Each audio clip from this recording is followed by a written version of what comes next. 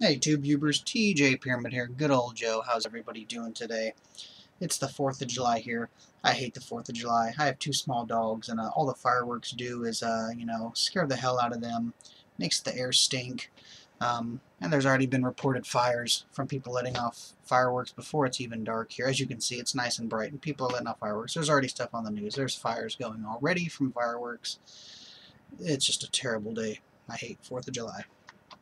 But, if you've seen some of my Facebook posts and stuff, you know that I have a pretty massive update coming. I decided to split it into two separate updates. This is going to be one of them. Pretty good amount of stuff in this, a bunch of random different stuff. And then the other one is going to be all movies from the 80s. Not just comedies, but other types of genres from the 80s. But I'm waiting on two more items to come in the mail, so hopefully next week. There's no mail today because it's a holiday. There's no mail tomorrow because it's a Sunday, so hopefully next week the other two items get here so I can actually get that update going, but that 80s update will be bigger than this one. So there's a good amount of stuff. I'm going to go ahead and start with a couple metal cassettes that I found. If you know me, I'm a huge fan of heavy metal. I love this band here. Finding their stuff on cassette was really cool, and these were only $2 a pop, which is fantastic for metal cassettes. If you check about on Amazon or stuff, you'll always see that, they're always pretty expensive. But Type O Negative, Origin of the Feces, and Type O Negative Bloody Kisses. And these are pretty much brand new condition. Crisp, clean, really good. Let's see, I think I'll start off with the, Blu-rays here. I'm a big fan of Milla Jovovich, especially in the Resident Evil movies. But it has a pretty good cast in it. Dylan McDermott, Angela Bassett, Robert Forster, Pierce Brosnan, and it's an action-type thriller film. So yeah, I figured I would check out this movie, Survivor. Nice slipcase. And of course, if you've seen my videos in the past, all the stuff I'm showing in this video, do you really need to know how much I paid for it?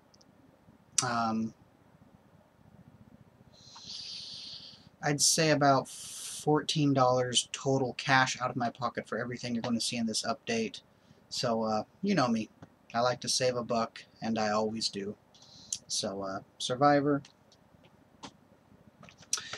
This, I watched the trailer for this a while back. Probably last year I watched the trailer for this. But thought it looked really interesting. I'm a fan of post-apocalyptic movies, and this just looked really cool. I'm not going to let Robert Pattinson being in it deter me from watching it because I'm a big fan of Guy Pearce. But The Rover just sounds really cool. Plus, it has a really nice quote on the back from good old Quentin Tarantino.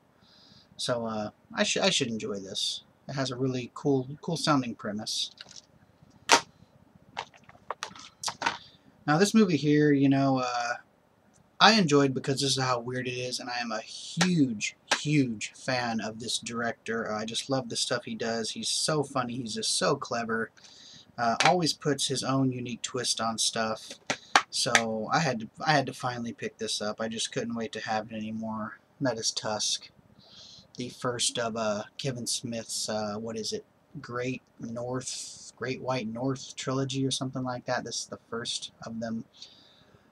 Some pretty cool special features on here. Yeah, commentary and stuff. Kevin Smith's commentaries are always fun. But this is an odd film, but really enjoyable just because it's so quirky. Yeah. And the last of the Blu-rays. Not a fan of Halle Berry. Oh, not at all. But I am a fan of two other people in this movie. One is the director, Brad Anderson. If you haven't seen Brad Anderson's stuff, I think a lot of it is really underrated. I'm a huge fan of the guy's films. I don't really think he's made a movie that I've hated. And the other person in this, Michael Eklund, who I'm a big fan of too. Always like watching him in anything. But that's The Call. Halle Berry, Abigail Breslin, Morris Chestnut. I'm sure I don't need to explain what this film is, but it was finally, time for me to pick this up because, like I said, I love all of Brad Anderson's other stuff. And I've seen bits and pieces on this. I tried not to watch too much because I knew I eventually wanted to pick it up, but you have some exclusive Blu-ray features on there. So it should be pretty good. Nice commentary, Abigail Breslin, the filmmakers and stuff, so It's always nice to have some of the cast involved with the filmmakers on the commentary. So I'm assuming I'm going to enjoy this because I've liked all the other stuff he's done. Let's go ahead and move on to the DVDs. This one here you may have seen that I've already purchased in one of my other videos, one of my out and about videos here. This is one I picked up for $1. I had to switch the case on it because the other case was pretty jacked up.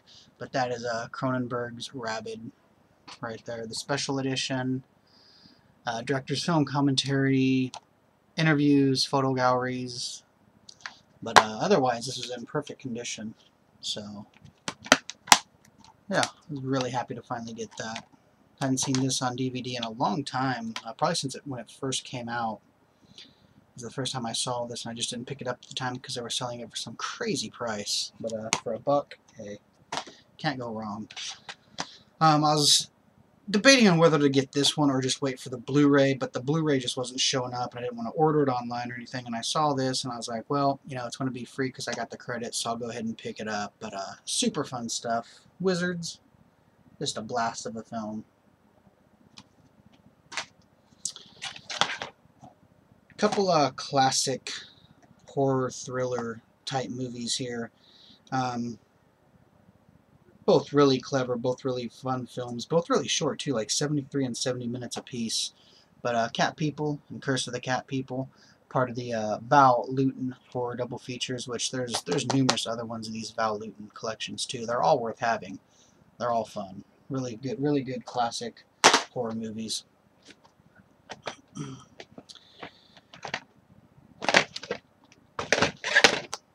This movie here is one that needs I think, a re-release. It is on DVD. I have the DVD, and it's also on Blu-ray, but I think it needs a re-release with some cool artwork on the cover and stuff. But then, unfortunately, it would probably be a shout factory and be really expensive, and yeah. So, totally happy with this. This is just a super colorful, fun film, well-directed, well-acted, super fun characters in this. That's Dick Tracy. This is just a really fun movie. If you've never seen Dick Tracy, just really cool. Another one that's been re-released, but I was like, you know, I want to get this one because it's on Old Anchor Bay. I love Old Anchor Bay. And this has a really good audio commentary on here. And, yeah, I mean, you know, directed by John Landis. It's a Kentucky Fried Movie. I may eventually at some point pick up the special edition, the more special edition than this, but you know, it's Old Anchor Bay, so I had to add this to the collection.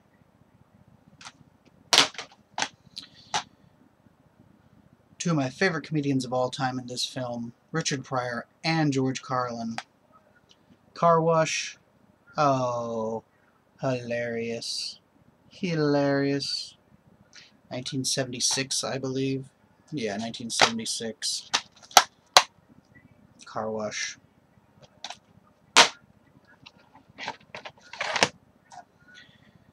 This is part of the Ray Harryhausen Signature Collection. Big fan of Ray Harryhausen. Just phenomenal in, you know, the creation of special effects. Love his stop motion stuff that he did. And I picked up this one because it's one of my favorites, and plus it has Tom Baker, who is, of course, the 4th Doctor of Doctor Who, and just my favorite Doctor Who. So that's the Golden Voyage of Sinbad. But this has Tom Baker, so this is the one that I had to pick up. Just, you can't go wrong with anything with effects by Ray Harryhausen. You cannot go wrong. Here's a Roger Corman Cult Classics triple feature. This was the Shout Factory. Luckily, these ones aren't as expensive as the ones with the fancy artwork and shit. But these just sound like a blast. I have not seen any of these, but Georgia Peaches, The Great Texas Dynamite Chase, and Smokey Bites the Dust. Those posters there are great. Dirk Benedict from the A-Team in here. Country singer Tanya Tucker. Terry Nunn, Claudia Jennings, Jocelyn Jones in this one. Jimmy McNichol, Janet Julian, and Smokey Bites the Dust. But you got some real nice disc artwork on these. And then you have the, of course, the slide out with some various posters there. And a little brief thing over here about Claudia Jennings. Roger Corman says she'd made several films for me. Then her career was interrupted by a tragic automobile accident. She was on her way to be a very solid star, so he says he's proud to make her available again on DVD for all the adoring fans. But I love these triple features here, especially, you know, for the price. But these are kind of hard to find in town, so I was happy to grab that one up. Don't see a lot of these used in town at all, and when you do, they're usually individual and they're really expensive. But I couldn't actually find this box set online to check the price. But yeah, Redemption, the Zombie Collection, Living Dead Girl, The Reincarnation of Isabel, Night of the Hunted 3-pack in the box right there. And of course, these are all the uncensored ones, loaded with all the naughty bits that had been taken out. But this is a real fun find right here to pick up. And last two films of this update. John Waters is a genius. Yeah. So, picked up Serial Mom. Good old Kathleen Turner. Ricky Lake. John Waters. And of course you get the audio commentary with John Waters, which is just a blast. He's just so fun to listen to. Got the inside. Nice old clip case. And the last movie of the bunch, once again, John Waters, with an audio commentary by John Waters. Don't see this on DVD too often. This is the NC-17 version, but Pink Flamingos with the fantastic Divine. You know, this might not be the best movie John Waters has done. It might not be the best movie in general, but it's one of those movies that once you see it, it will be burned in your mind for the rest of your life. I first saw this when I was just a little guy, and I remember so much about it, especially the pretty notorious ending involving Divine. But so happy to stumble across this. There's some movies that when I go into a store, I go to the used section and I look through the little cards that have the names of what movies is behind the card. And this is just one of those films I always go there. They usually have the card, you pull it back, there's nothing there. This time, it was there. And I was just... everybody in the store probably heard me scream and shout. But glad to finally have this in the collection, along with Serial Mom, and perhaps some other John Waters stuff coming up in that 80s update. I don't know, you have to stay tuned. But that's that update. Hope you enjoyed this video. Thumbs up, thumbs down, doesn't really matter to me. Comment, which is more important. I like reading comments, I like writing back to comments. Subscribe, spread the word, take care, and cheers.